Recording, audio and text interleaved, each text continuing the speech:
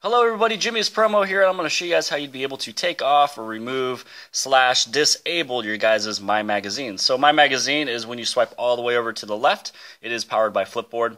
And this is where it's one convenient location, one screen. It's all of your different news. You have your arts and culture, the news, the living, music, science, technology, things like that.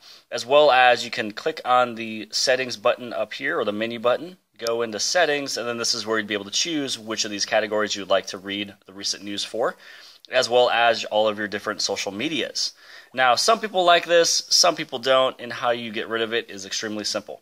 Down here in the bottom left, where it is the recent app icon, just press and hold for a couple seconds. Now you see the home screen settings. Touch on home screen settings and just simply turn off My Magazine. And that's all you have to do. So now, just so you guys know, not every single carrier is able to revolve around all the different home screens like this. If you don't have that carrier, then what you'd be able to do is just download a different launcher for it.